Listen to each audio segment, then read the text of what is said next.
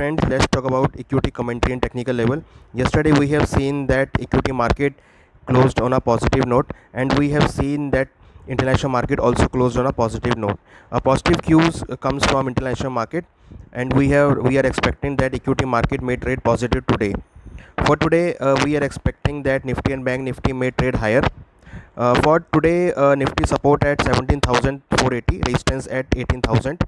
Bank Nifty support at 37,700, resistance 39,800.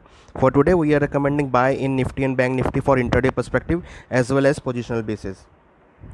And we are expecting that Sensex may test 60,000 very soon.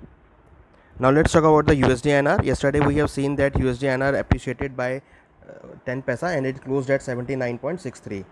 For today we are expecting appreciation in USDINR, so we are recommending sell in dollar, and it may test 79.20 levels.